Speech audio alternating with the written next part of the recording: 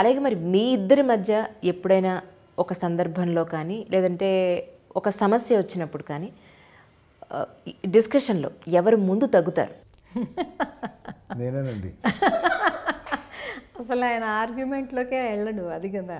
ఎప్పుడన్నా ఏమన్నా పోనీ సరదా కన్నా దెబ్బలాడుకుందాం అంటే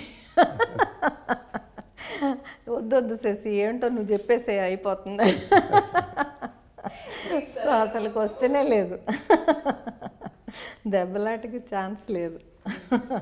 అలాగేమో మరి మీరు ఎందుకనంటే ఒకనొకప్పుడు సార్కి ఒక లవర్గా, మీ క్లాస్ టీచర్కి కాబోయే కోడలుగా అత్తగారిని చూశారు. ఇప్పుడు మీరు అత్తగారు అయ్యారు, ఆ తర్వాత అమ్మమ్మ నానమ్మ అయ్యారు.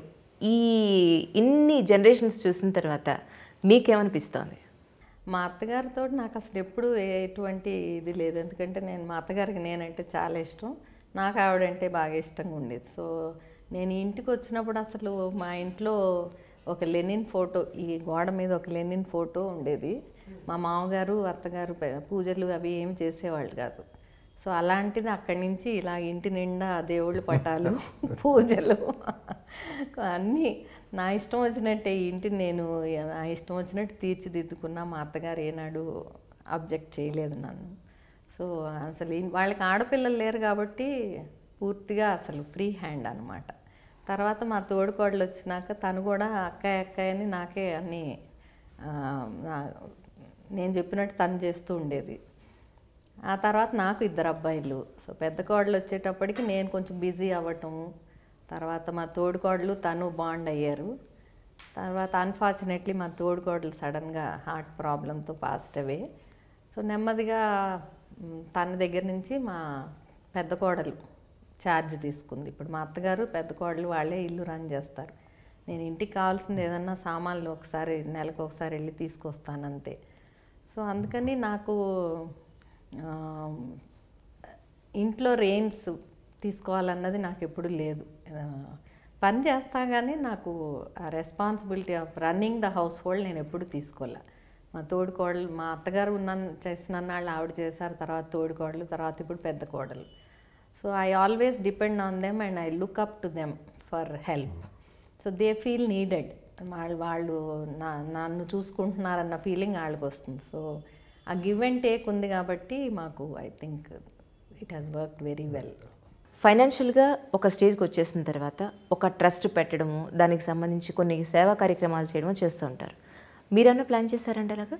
అంటే నేనే స్టార్ట్ చేశాను. నేను ఫస్ట్ ప్రాక్టీస్ చేసిన బిగినింగ్లోనే ప్రైవేట్ ప్రాక్టీస్ నేను 86లో సర్వీస్లో చేరితే 89 చివరి వరకు కూడా ప్రైవేట్ ప్రాక్టీస్ చేయలేదు, టీచింగ్ జాబ్లో ఉండేదాన్ని. అయితే మా నాన్నగారు ఎప్పుడు అనేవారు, మెడిసిన్ చదువుతుంటే మీకు 5,000 రూపాయలు ఖర్చు అయినాయి నాకు మొత్తం 5 సంవత్సరాలకి. అప్పుడు గవర్నమెంట్ మీ మీద 1,00,000 రూపాయలు ఖర్చు పెడుతుందమ్మా, మనం 5,000 ఖర్చు పెడితే 1,00,000 రూపాయలు గవర్నమెంట్ పెడుతుంది, కాబట్టి ఎప్పుడు సర్వీస్ చేయాలి సొసైటీకి అని. సో నేను ప్రైవేట్ ప్రాక్టీస్ పెట్టినప్పుడు పిల్లలు చిన్నగా ఉన్నారని వారానికి 3 రోజులే చూసేదాన్ని. అప్పుడు ఒకరోజు ఫ్రీ క్లినిక్ అని మా విలేజ్లో పెట్టాను అనమాట.